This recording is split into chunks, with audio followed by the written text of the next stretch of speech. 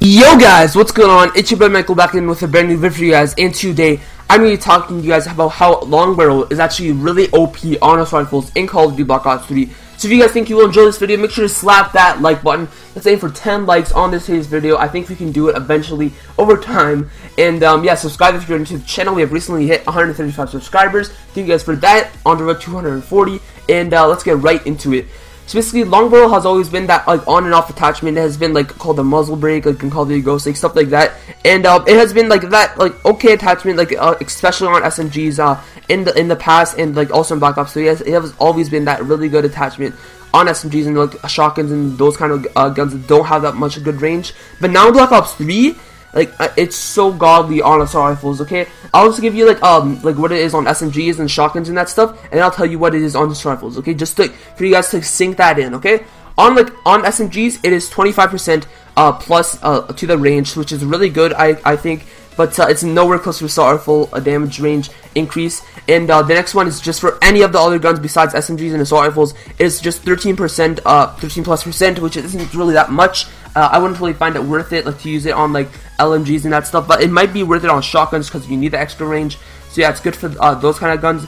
But on assault rifles, it's super different than everything else. Okay, on assault rifles, it's 200% plus damage range increase. Okay, guys, let that sink in for a second. 200% damage range increase. That is amazing, guys. It just makes it so you don't even have to shoot that many bullets. Okay, guys, like let's say, like for example, an HVK, like an HVK or a KN-44, something like that. Actually, the KN-44 has been pretty good lately. It's like the god gun. So let's just stick with the HVK. Like let's say the HVK, it's like a 3 to 4 shot kill at close range, right? But like without long barrel, at those longer distances, it like drops off tremendously. Like maybe it drops off to like a maybe a 5 shot or a 6 shot kill. Like you have to make sure you like hit those shots, and keep that in mind that this gun has a bunch of recoil, and you always have to have foregrip and that stuff on it. So getting long barrel on it just makes it you have to like hit like the least amount of shots with the gun.